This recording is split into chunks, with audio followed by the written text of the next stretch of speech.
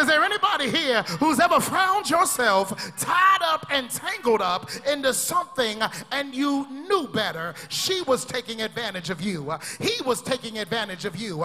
They were taking advantage of you. And yet you waited and waddled in confusion and chaos so long until dysfunction became functional. Abnormal became your new normal. And messy became your preferred mode of operation. And because you allowed so much to happen to you, you could no longer look yourself in the mirror because you didn't recognize the person that was staring back at you. Amen. The word of the Lord today is found in the book of James. James, the first chapter.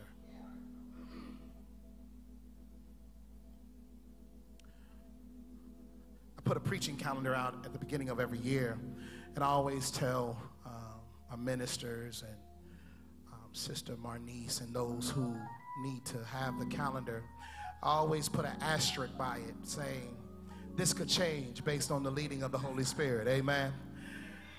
So this month we weren't going to do signs and wonders, but God just pressed upon my heart that we need to spend this month talking about the power of the word. Amen. So James, the first chapter, beginning with the 19th verse. New Living Translation reads as thus. Understand this. I'm sorry, it is the custom of the house that we stand if you are able to read the word. And do me a favor, pray with me. Pray with me. Father God, it's preaching time, Lord, and as you've done so many times before, God, I pray for a fresh anointing. Lord, as I decrease and you increase, Lord, let your people see none of me and all of thee. God, my prayer is that when you have finished speaking today, that your name be glorified, that your people are edified, that the preaching assignment is satisfied. Holy Spirit, speak to me, speak through me, for I am prepared, I'm ready, and I'm willing. I claim the moment and mantle of preaching with power and boldness. God, I have some thoughts written down on this paper. But God, I ask right now that you would send your Holy Spirit to breathe upon it. Lord, that we would forever be changed and that we would not be the same. Use me, Lord, for your glory. God be praised. In Jesus' name, amen.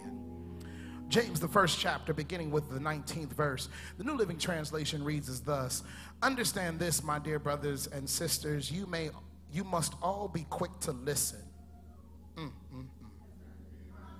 Can I take my time and read this slowly? You must all be quick to listen, slow to speak, and slow to get angry.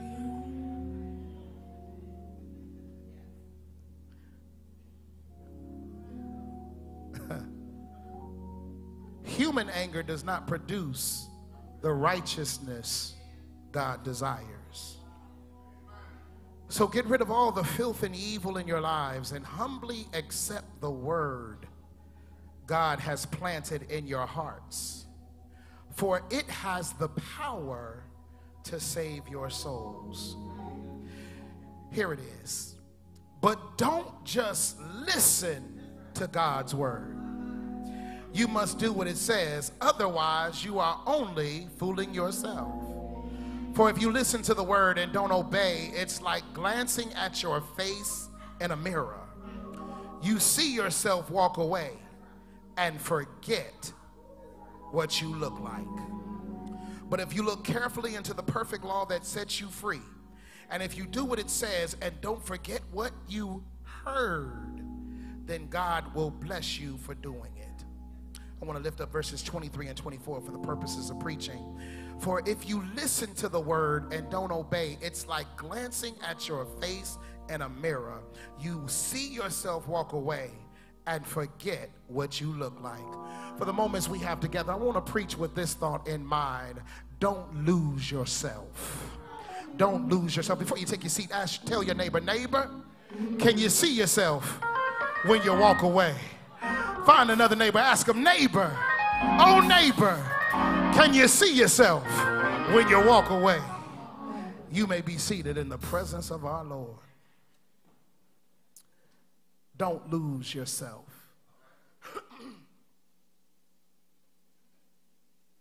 Family, I wonder this morning if there's anyone here familiar with the anguish of losing yourself, the pain of realizing that you don't know who you are anymore.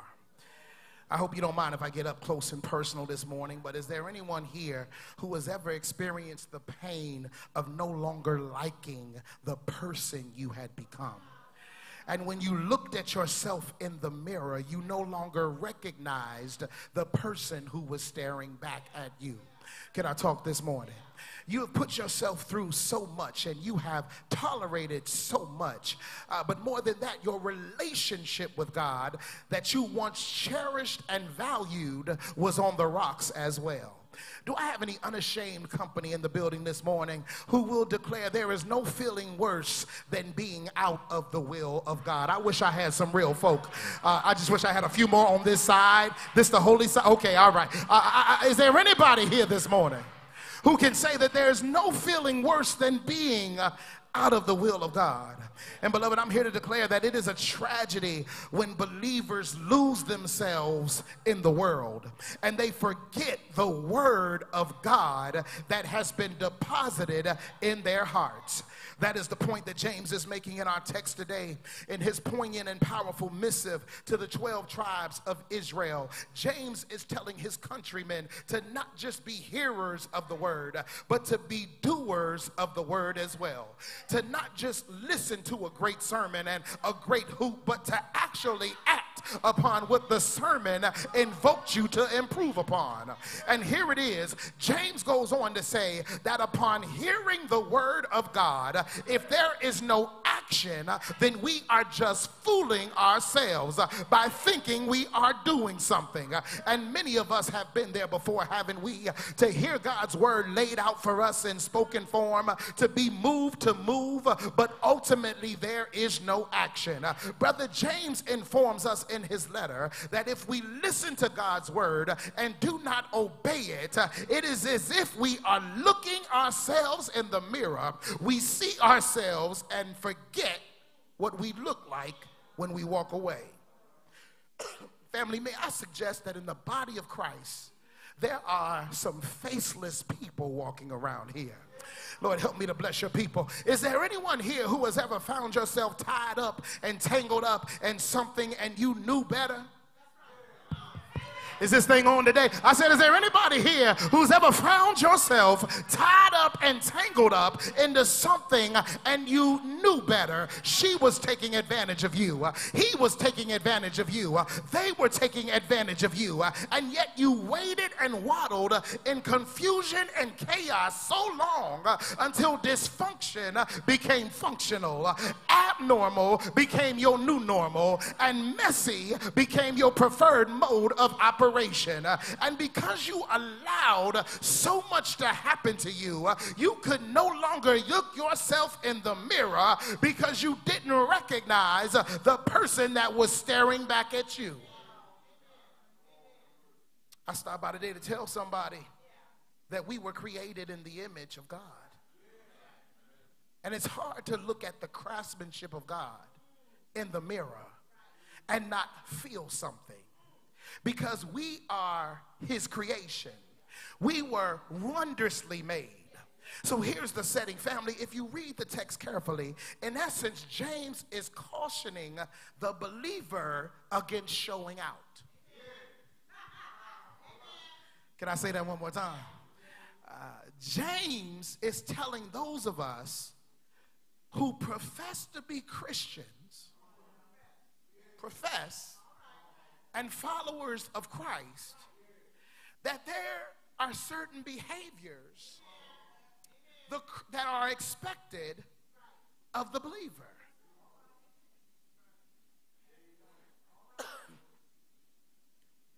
And the behavior is simple. To not look like the rest of the world. It's okay, I've already come prepared to preach in silence today. I preached it yesterday to myself.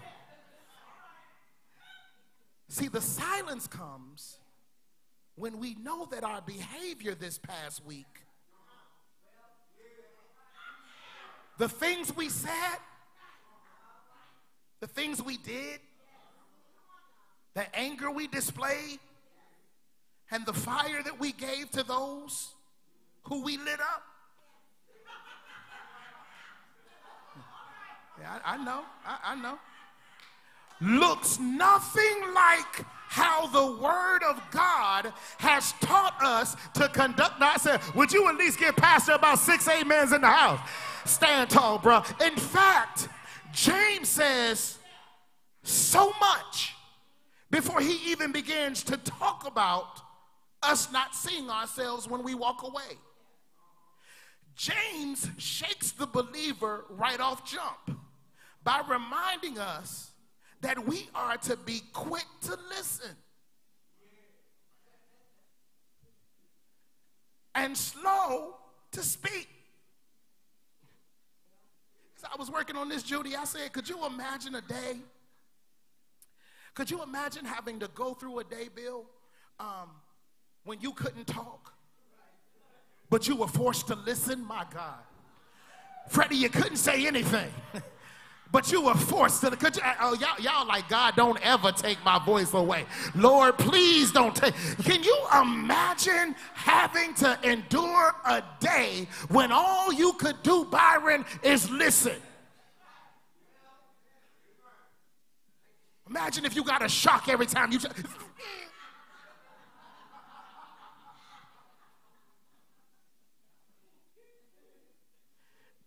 But then James says human anger doesn't produce the righteousness that God desires.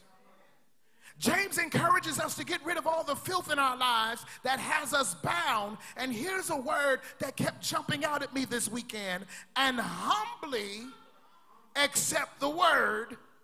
Here it is, that God has planted in our hearts. And just a spiritual side note for someone today. God help me, hold on a second. Being in church all your life is not something to brag about if you don't have any word in your heart. Can I say that? I wish I had about 3 of y'all that'll back me up today. I said being in church all your life, that ain't a calling card. That ain't something you brag about if you don't have no word in your heart. How you gonna tell somebody you've been in church all your life and you falling to pieces out here because God ain't gave you your breakthrough yet? How you gonna tell somebody, I've been in church all my life, I've been on the battlefield for Jesus, working, and I'm not tired yet, but you don't have no word in your heart?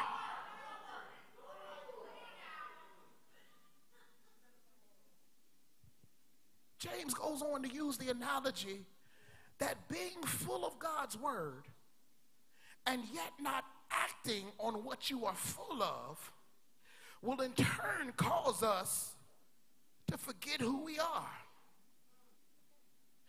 Better yet, it will cause us to not recognize who we are.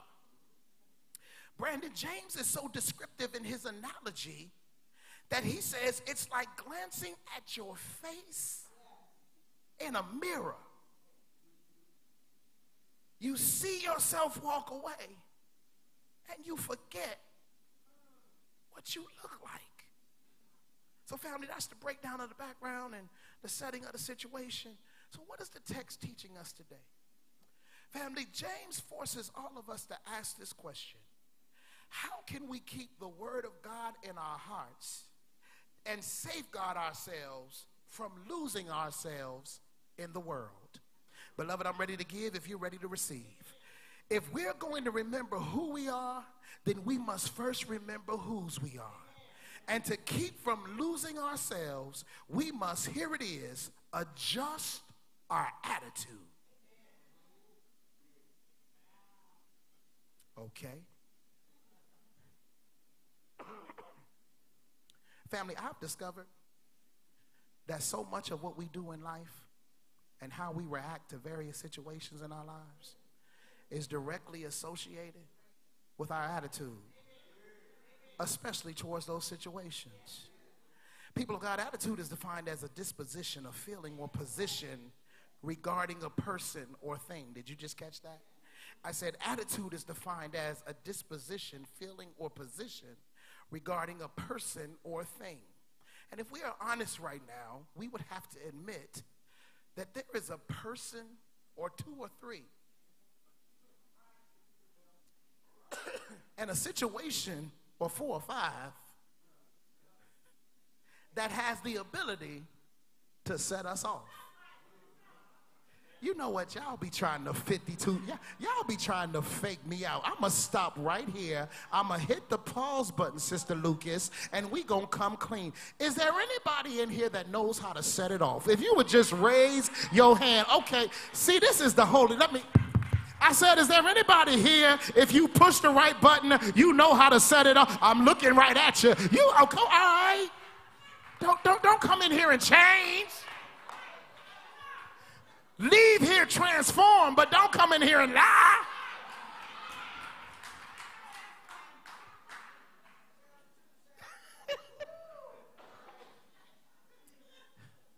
Yesterday, someone up in here, look around. Yesterday, someone up in here lost it on somebody. It's the one that's not looking back at you. Amen, somebody. Yesterday, somebody up in here lost it on, like, go ahead and shame it. She said, it was me, Pat. It was me. Yesterday, somebody, you ain't by yourself, baby. Somebody else up in here lost it on somebody on yesterday. And family, in our text, James shares with us a discipline duty that many Christians struggle with. Listen to the text, Freddie, in verses 19 and 20. I understand this, my dear brothers and sisters. You must all be quick to listen, slow to speak, and slow to get angry. Why? The answer is in verse 20. Human anger does not produce the righteousness God desires. Is there anyone here this morning who is not scared to admit that self-constraint of this magnitude is a discipline that may not come easy to you? I said, family, it's amazing to me that we expect constructive communication to take place with others when we won't stop to even listen to what the other person is trying to say. And then when they are finished, we don't carefully consider our response before opening our mouths and letting it rip. You can be quiet on me if you want to, but I know I'm in the right place at the right time at the right moment. Here it is. I was in a training with pastors from all over the country on Thursday and Friday. And in one of our seminars, Brandon, we had to answer a 24-question assessment. And this assessment required us to rank ourselves on a scale of 1 to 5. And one of the questions that I found was interesting was this. It said, I listen closely to the ideas of those who disagree with me. And one of my colleagues said, yeah, I listen closely. And I still don't agree with why you disagree with me. See, we laughing, but many of you are like, amen and amen, right? I listen. One of my colleagues said, the question said, do you listen? It didn't say, do you change? Family, James clearly tells us what the end result is for those who can't adhere to this level of self-control. They become angry. And family, our anger does not produce the righteousness that God desires from us. Righteousness meaning God's desired and preferred way for us to live our lives. And family, whether we like it or not, God expects us to conduct ourselves differently. Because if we don't, then we lose ourselves to the point where we don't recognize who we are because we don't know who we've become. Listen, a Christian who vacillates between hallelujah and I can't stand you,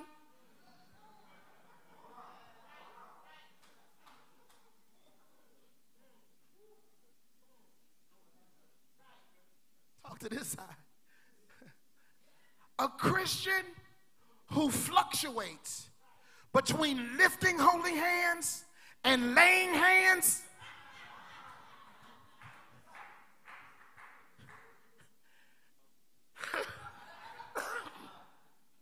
they miss the memo. Family, don't forget who you are. And don't forget what you look like. And remember that your attitude, listen to me, come here. Your attitude is what controls your entire day. I wish I had some help in here. Your attitude is what controls your entire day. For the Bible declares in 1 John 3:7, dear children, don't let anyone deceive you about this. When people do what is right, it shows that they are righteous, even as Christ is righteous. I'm moving. Family, if we're going to safeguard ourselves from losing ourselves, we must adjust our attitudes. But here's the second thing the text is pointing out.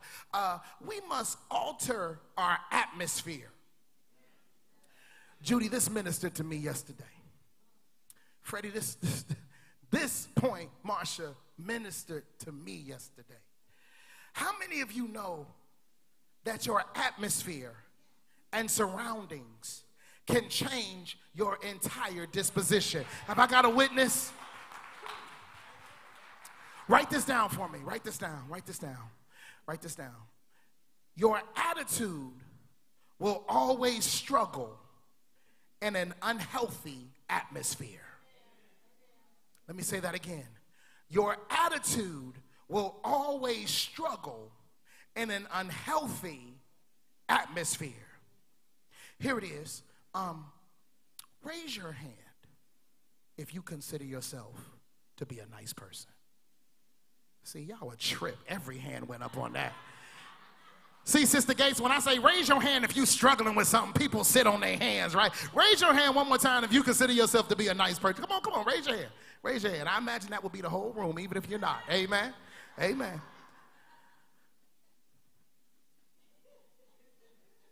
So you consider yourself to be a nice person, but something happens when you pull into the office. You're a nice person, but something happens when your car hits the driveway of your home. Can I keep it real today?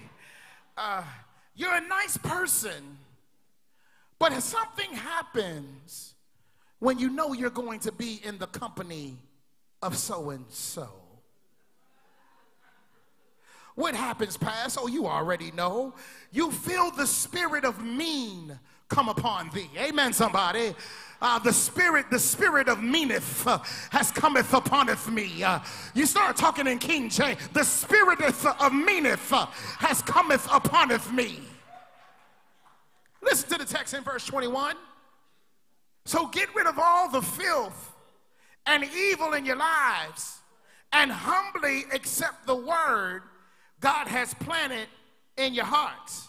For it being the word, has the power to save your souls. Family, please don't miss this critical piece in the text. James is saying before God's word can save our souls, we must first get rid of the filth and evil that surrounds our lives. My God, the filth and evil also known as sin. And this is how God gave it to me on yesterday. It doesn't matter how many scriptures, I need you to hear me. It doesn't matter how many scriptures and inspirational sayings you post on social media. It doesn't matter how many scriptures and Bibles you have in open view at your workstation, and it doesn't matter how many sticky notes of scripture you have posted sitting around your crib. If your environment doesn't match the scriptures, then you just looking at a bunch of words on some paper. Preach, Steve Daniels, I think I will. I need you to hear me. Family, God's word can't grow in our souls if our atmosphere doesn't produce good soil. Can I say that one more again? I said God's word can't grow in our soul if our atmosphere doesn't produce good soil. Can I continue to share my devotional moments with you? Here it is. As I was working on this message yesterday, Deacon Hart and the Holy Spirit revealed to me that many of us are living our lives with the arrogance of believing that 99.5 will do.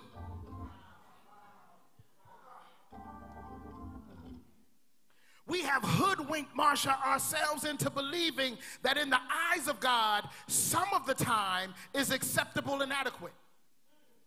And most of the time is better than nothing at all. Preach, man. We've duped ourselves into believing that the sanctification of our lives is no longer warranted for us to be right with God. Sanctification is defined as to make holy, to set apart as sacred or consecrate. And I'm here to declare that you can't set yourself apart if you are so deep in the world that you can't get into your word. You can't set yourself apart if you are so deep in the world that the word can't penetrate your heart. For many of us, the atmospheres that we currently abide in are not conducive to the watering of God's word. Can I say that one more time? For many of us, the atmospheres that we live in are not conducive to the watering of God's word in our hearts. Here it is. When we choose to stay in those type of environments, we find ourselves doing things we thought we had been delivered from. When we put ourselves in those environments, little we find ourselves saying things we thought we'd been delivered from. I wish I had some believers that would raise their hand like they just said when I asked, were you nice? I wish I had some believers that would raise their hand and say, there's been a time, 2 or 3, when you've been talking to somebody and they brought up some words that you ain't used since Bush was in office. They brought out some words in you that you ain't used since Reagan's inauguration. They brought out some words in you that you ain't used since leaded was a gasoline we use.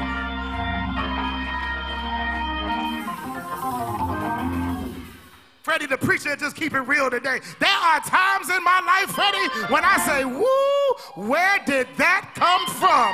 Oh, I'll just keep it real with y'all today. There are times when jokers can take you to some places. Have I got some real folk in the building? And they can take you to some places and you can say, I haven't.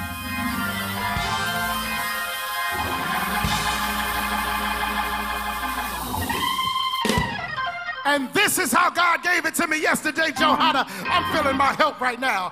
God said, just because you stop cursing people out, that doesn't mean that you've been delivered from cursing. It just means that the atmosphere you've been hanging out in has allowed you to remember what you say when you say it. But if we drop you off in an atmosphere that's familiar around some folk that you don't like, we might say, who is this?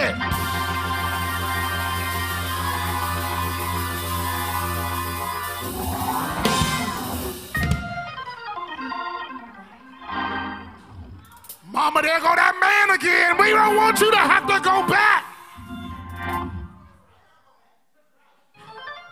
How many of you know that the right person in the right circumstance can make you do some things and say some things that you thought you had given up? And when we make the decision to remain in these toxic atmospheres, we will forget what we look like. If we linger in those type of vitriolic environments, we become trapped by the things we say. And when we look at ourselves in the mirror, we discover that we can no longer see the person whom we really want to be. Question, family, I'm almost done. Who or what is adversely affecting your atmosphere right now? I'll give you a few seconds. Who or what needs to be cut off in your life right now so that you can once again look in the mirror and love what you see? Family, I've discovered that we need to learn how to love people from a distance. I know Marvin sung about it years ago. Distant lover. We need to learn. Oh my goodness. We need to learn how to love people from a distance. I'm not mad at you. May the Lord watch. But I'm sorry. May the Lord. I'm sorry. May the Lord watch between me and thee. But it's something that you do. When people say to you, how come we don't hang anymore? Don't lie to them. Today, I speak over your life. Today, you have the courage to tell them the truth. I don't like how I feel when I leave your presence. How come we don't talk anymore like we used to? Don't lie. Tell them because I don't like how I feel about myself when I hang up with you. Well, what does that mean? You too good for me? No, it just means I'm trying to elevate my language. No, it doesn't mean I'm too good for you. It just means that we're going on two different directions. It doesn't mean that I think I'm all that and I think that you're little. It just means that the values that once kept us together have become invalue to me. They're non-sequential. I can't hang out with you anymore because I'm trying to do some new things in my life. Have I got a witness in this place? Oh, I know it's hard. See, you can't raise your hand because it sure is going to be hard to let Ray Nathan go because can't nobody do what Ray Nathan can do. I know it's going to be hard to let Pookeisha go because can't nobody do what Pookeisha can do. But I'm here to tell you that if you put your trust and your hope in God, then God will fill every void that comes in your life, and you will never have to worry about people who bring you down again. I'm done.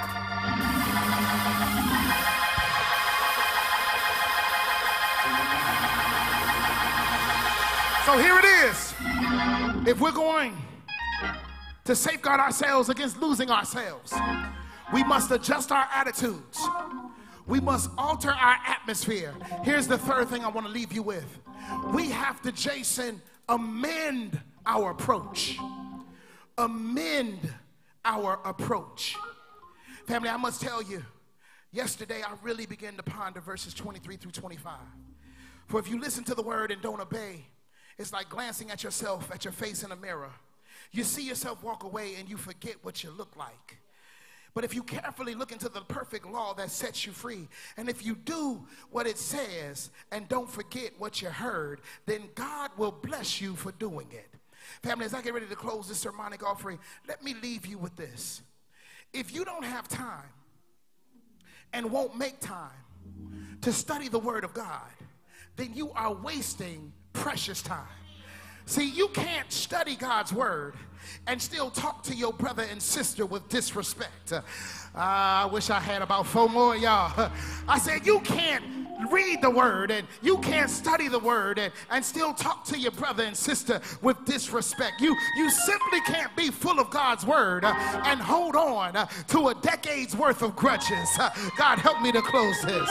You can't be full of God's word and carry yourself with an arrogant aroma that says you don't care about what people say or think about you.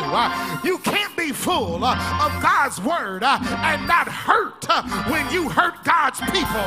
You can't be full of God's word and not give any consideration to how your words offend and affect others. And I'm on assignment to remind somebody that the blood has not lost its power, that the word has not lost its power, that prayer has not lost its power, that deliverance is still available, that healing is still available. unmovable, and if we're going to hold on to what God is doing in our lives, then we must realize that the word is a lamp unto our feet and a light unto our path. If we're going to remember who we are and whose we are, then we must remember that in the beginning was the Word, and the Word was with God, and the Word was God, and therefore we cannot be enthralled with just being hearers of the Word, but we must be doers of the Word as well. Good day now, y'all, and may the Lord bless you real good. But before I go, is there anybody here who can declare that I will read the Word of God? I will let it get in my spirit. I will let it get in my soul, because it is the Word that has the power to save me. It's the Word that has the power to deliver me. It's the Word that has the power to remind me of who I am. It's the Word that reminds me that I can do all things through Christ who gives me strength. It's the Word that reminds me that I've never seen the righteous forsaken, nor his seed begging bread. It's the Word that reminds me that I can declare and I can decree whatever it is I'm asking God for. It's the Word that reminds me that I am the head and not the tail. I'm above and not beneath. I'm the lender and not the borrower. It's the Word that reminds me that my God died on an old rugged hill, and on the third day morning he got up with all power in his hands.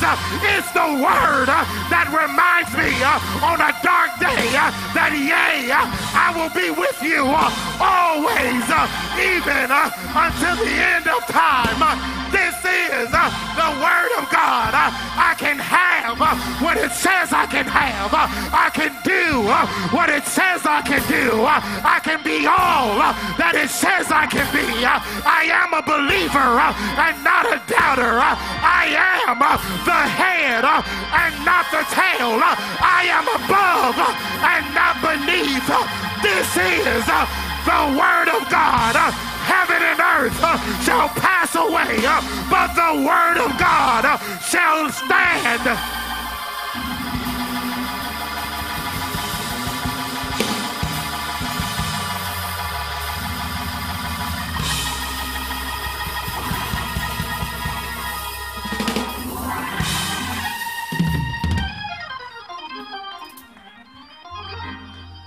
And once you have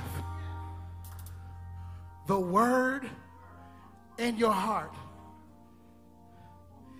God, Judy, intended for nothing or no one to be able to snatch it from you.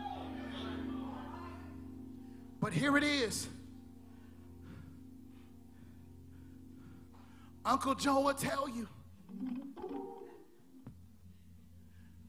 where you plant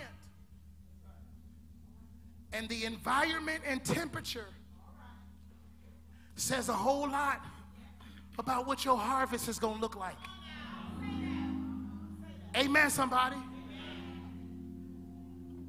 Why is it that many of us are bringing outside plants?